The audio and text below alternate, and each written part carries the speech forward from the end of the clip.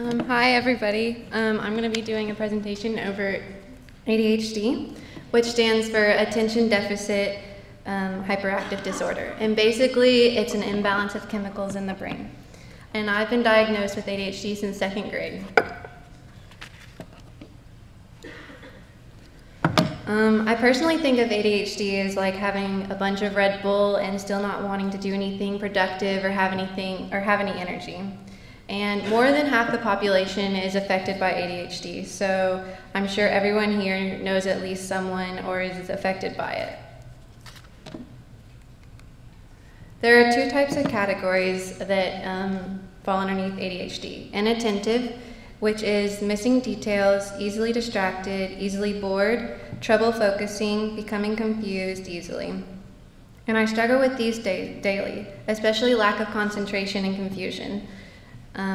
So I mean, I'm probably gonna lose my concentration during the speech because I really just want to get it over with. And then there's the hyperactive impulsive, which is fidgeting, nonstop talking, trouble sitting still, you don't have a lot of patience, and you blurt out random things. And if you're diagnosed with ADHD, in most cases you can switch from the hyperactive to the impulsive as you mature. So everybody here probably relates to one of these things, even if they aren't diagnosed. But with my experience in lower school and middle school, I struggled with blurting out random things all the time. If you knew me, I talked a lot. I would get in trouble every single day with teachers. I'd get calls at home about how I wasn't doing good in school. I definitely wasn't the perfect child. But now that I've matured, I fall underneath the inattentive category where I just don't concentrate at all. Okay, and then so here you can see a normal brain has all that pink fun stuff shooting out of it, and an ADHD brain doesn't. And that pink fun stuff is called neurotransmitters, and you're probably wondering, like, what is that? So those send signals across the brain, like to concentrate. So they're telling you to pay attention to the screen, or to not pay attention, or to do whatever you want to do. So if you have an imbalance of these, it can lead to a dysfunction of impulse control, which are symptoms of ADHD.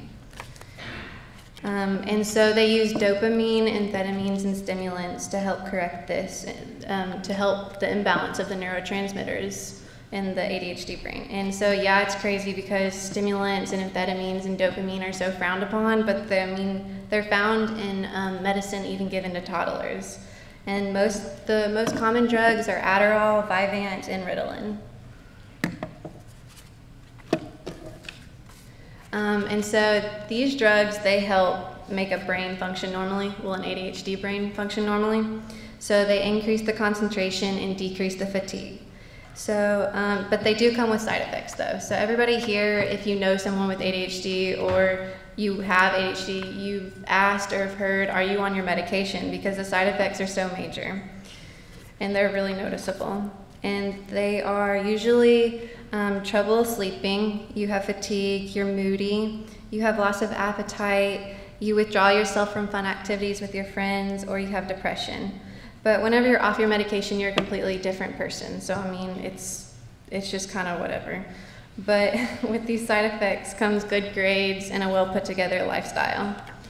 I've personally never appreciated the side effects of the medication, and I've struggled with them since 2nd grade. But over the years, I've been able to get over it and just kind of push through it. But I do attend a private school where my academics is more important than my social life. And so I guess now you can see what people with ADHD brains have to go through on a daily basis. And thank you.